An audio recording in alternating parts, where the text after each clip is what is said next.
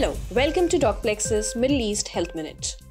Experts from India have dismissed the recent reports of Delmicron being an emerging and combinatorial variant of Delta and Omicron strains. Scientists have clarified that it is extremely rare for both variants to co-infect a host, giving rise to a new variant altogether. As per the Union Health Ministry's clinical guidelines, remdesivir can be used to manage moderate to severe COVID-19 symptoms within 10 days of their onset in adults with no renal or hepatic dysfunction. The ministry has also indicated tocilizumab use within 2 days of the onset of severe symptoms or ICU admission.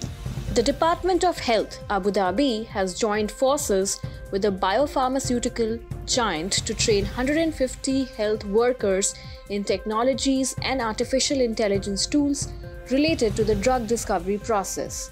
The company's support will also be extended in establishing guidelines for the early phases of clinical trials and drug development.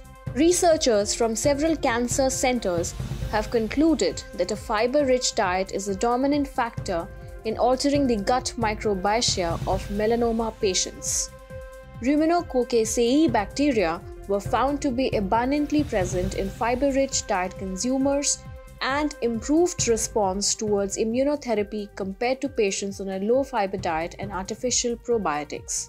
A recent study has discovered that butyrate-producing gut bacteria can significantly restore the immune response dysregulated by COVID-19, thereby reducing its pathogenesis and manifestations.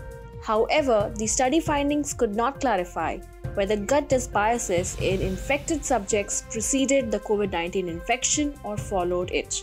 Do you think specially formulated probiotics would be beneficial in bringing down the severity of COVID-19 at a faster rate?